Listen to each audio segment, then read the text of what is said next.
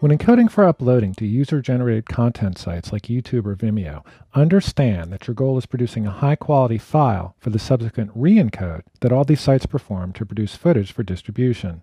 You're not producing the file for final form. So, your goal is to upload a very good quality video to serve as a high-quality starting point for the online encoding tool. You also don't want the upload to take forever, so you want a reasonably compact file, say in the 10 to 15 megabits per second range.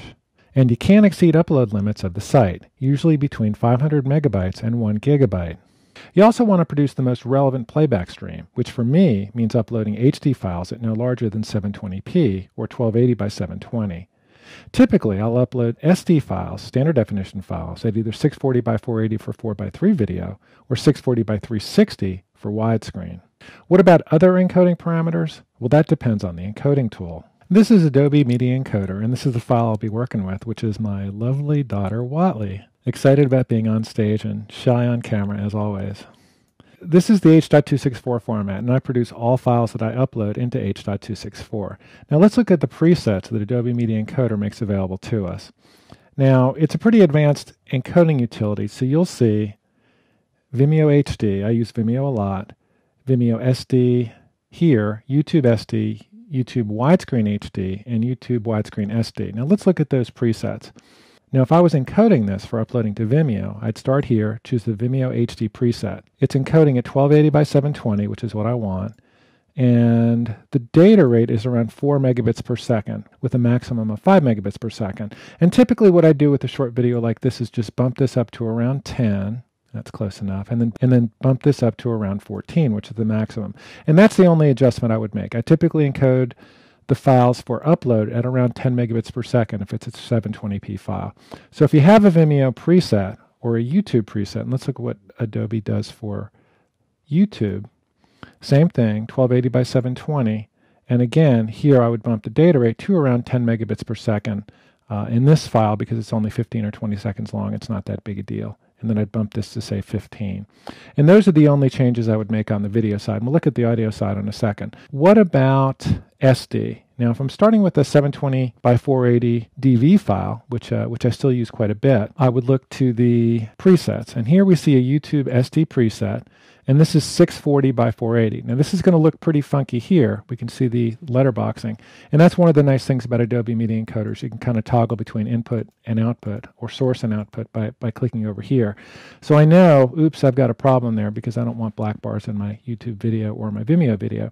So here I would look at YouTube SD and I see, well goodness, they've actually got a YouTube widescreen SD. And that's 640 by 360, which is the number that I want. And let's look at the data rate.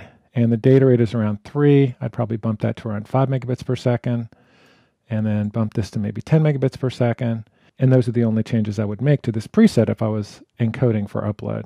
Now, what if you don't have Vimeo or YouTube presets? Typically what I look to there is an Apple preset. Now, Adobe Media Encoder in this iteration doesn't have an iPad preset, but it does have a 720p Apple TV preset. And let's look at that. And again, that's 1280 by 720. And 5 and 7, I would boost this to, let's do it the easy way. Click there, click here. And those are the only changes I would make. So if I'm encoding HD video and I don't have a YouTube or Vimeo preset, I'll use the Apple TV preset, or a lot of encoding tools today come with iPad presets, and that's what I'll do for encoding. I'll just use that preset, bump the video data rate up to about 10 megabits per second, and then I'd be done. If it's SD video, here we've got Apple iPod, Apple iPhone widescreen video, and this is 480 by 270, which gives us the right aspect ratio, but it's not as big as I would like for upload. So I would change this to 640 by 360, and then I would boost the data rate into the, say, the 5 megabits per second range. And typically I'll double the target to get to the maximum. And that's the change I would make to the widescreen because it's 480 by 270, not 640 by 360. And just the Apple iPod, Apple iPhone video 4:3 is 640 by 480, which is not what I want for this video because this is 16 by 9 content. But if it was 4:3 dB content, I would just use this at that resolution and then bump the data rate again, 5 and 10. And then for audio, typically what I would do is I would use 128 kilobits per second stereo, which should be fine for any file that you're going to upload. Okay, so let's get a preset that we want for this content. We'll go back to the Apple TV at 720. We'll bump this to 10 and say 14. We'll make sure the audio is at stereo 128. That's good. And everything else looks good. I want to name this file something memorable. Let's go Vimeo 1. That should be fine. Click Save. Got it on my desktop. Click OK to close the Export Settings dialog, and then Start Queue to start encoding.